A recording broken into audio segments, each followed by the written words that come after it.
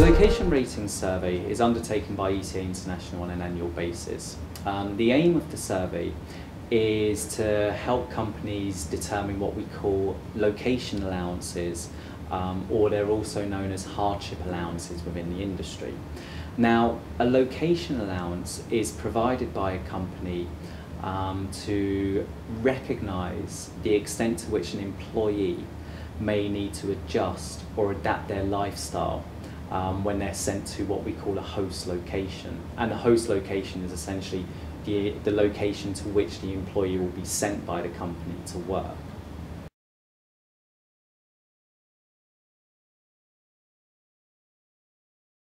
When we undertake this survey every year, at the moment we currently survey over 400 locations worldwide. And these are the 400 locations where most multinational companies send staff. Topping the survey this year in terms of being the most livable is Singapore. Behind Singapore, in terms of the Asian locations which we surveyed, is then number 2 being Kobe and number 3 being Hong Kong. Now, Singapore, the reason why it ranks number 1 is because we look at several criteria when we're looking at when we're assessing the location allowance. And we're looking at criteria which we consider to have an impact on a person's day-to-day lifestyle. So this could be things such as the quality and availability of goods and services in the local supermarket in the host location, or it could be things such as crime rates, social political tensions, the quality of air, health facilities and health risks. So when we look at all of those factors, we see that basically Singapore scores the best in all of these criteria, which is what really ranks it as being the most livable location for Asian assignees.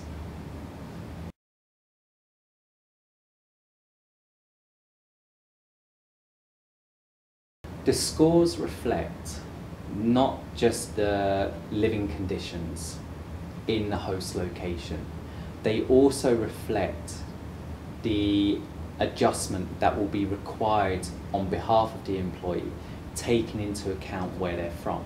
So our scoring system fully acknowledges the fact that somebody being seconded from Hong Kong to Singapore, for example, will probably more easily adjust to the environment in Singapore in comparison to somebody from Western Europe or North America, reflecting the fact that there will be greater similarity between Hong Kong and Singapore versus either Western Europe or North America and Singapore respectively, owing to closer ties in terms of cultural similarity, climate similarity, and also geographic distance.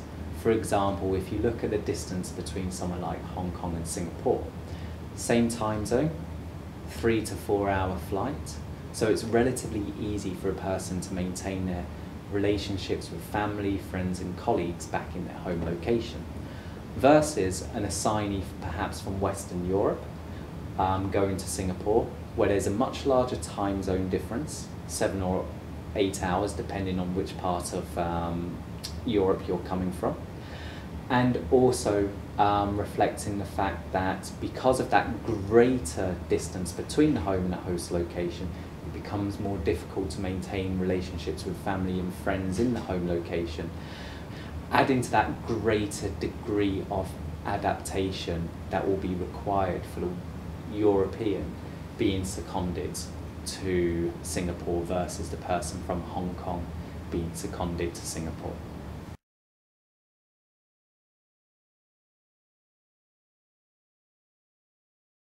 What it's not is many companies consider that if you pay a location allowance to staff when you're sending them to what we call, I suppose, dangerous locations, places such as maybe Iraq, Afghanistan, even some locations in Africa. Some companies when they're sending staff to these difficult locations, consider a location allowance as reflective of the fact that the employee is thrust into a certain degree of danger, and they believe that, well, if we provide you with a location allowance, you should use this in order to protect yourself. That's not what a location allowance is designed to do. It's not necessarily what we call a reward or danger pay.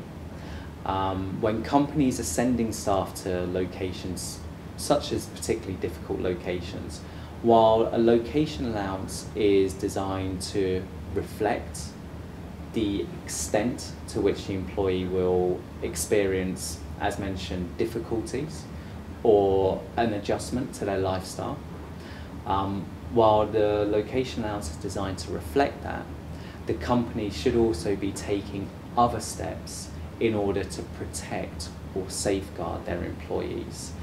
Things such as evacuation plans, perhaps, or security measures. For example, when we saw last year, in 2011 in Japan, when we saw a tsunami and therefore the subsequent nuclear disaster that we saw in the northeast of Japan, many companies did not review their location allowances at that time. Why not? Because a location allowance is not a reward for putting someone in danger's way.